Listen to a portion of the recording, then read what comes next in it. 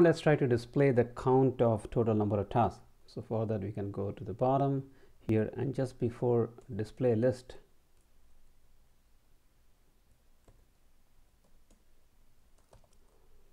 P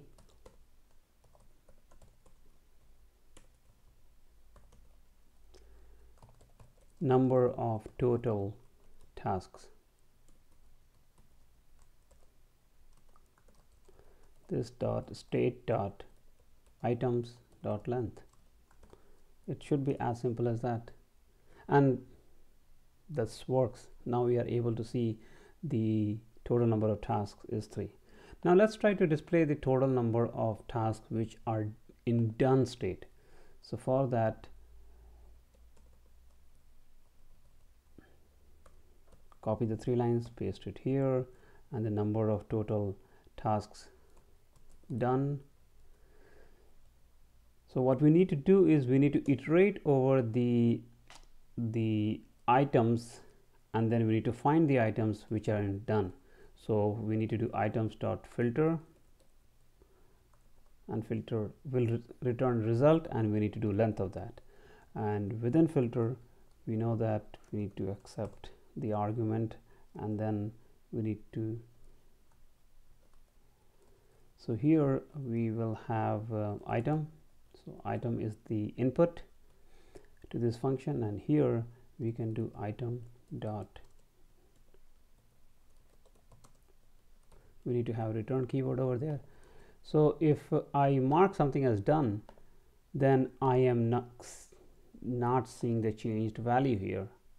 So let's think about it, why it's like that.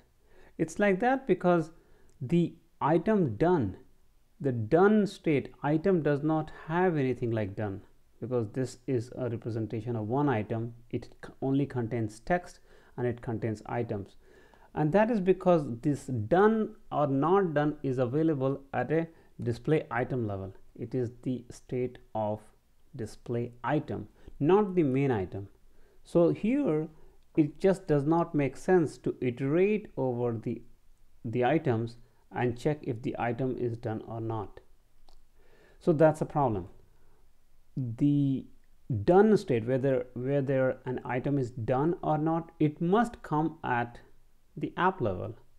So that's what we are going to do next, where we will slowly try to bring the done property from the display item level to the app level.